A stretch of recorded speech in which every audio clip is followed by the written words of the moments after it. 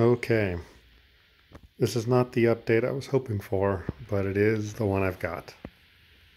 I've been promising an update as soon as I received the table, and I got the table today.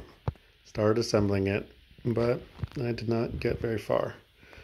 This shield apron appears to be defective and completely out of spec.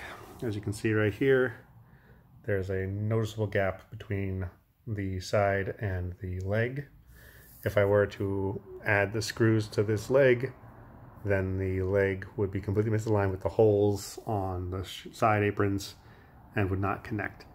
Because this is so far askew that way, the other leg can't even be attached because the two aprons are too close together and there's not enough space for the leg. The other side's fine. I think all those are great, but I don't even have all the boxes open because this stopped me in my tracks before I even got very far in the assembly. So yeah, that is extremely disappointing. I was really rooting for Wyrmwood on this one.